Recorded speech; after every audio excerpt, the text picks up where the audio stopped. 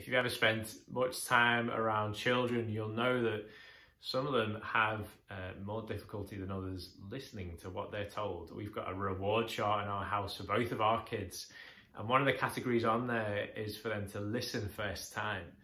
And what we mean by that is not that they just listen, like anyone can hear something, but that they listen to what we're asking them to do and they act on what we're asking them to do. Some days are better than others, but they're doing okay.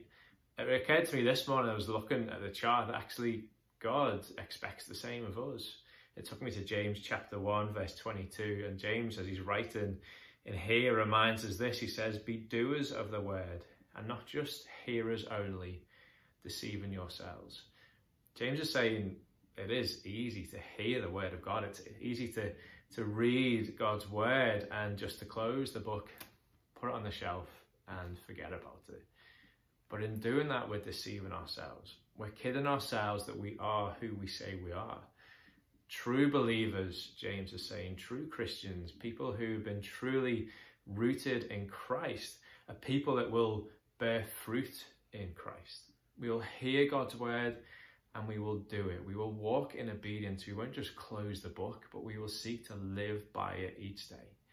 Can I encourage us today then, as we're in God's word, in whatever way that is for you, whatever that looks like for you, would you not just hear the words of God today, but would you do it as well? And as you do it, would you be someone who truly bears the fruit of Christ's work in your life? We do that with the help of God, by the power of his Holy Spirit. Have a great weekend, folks.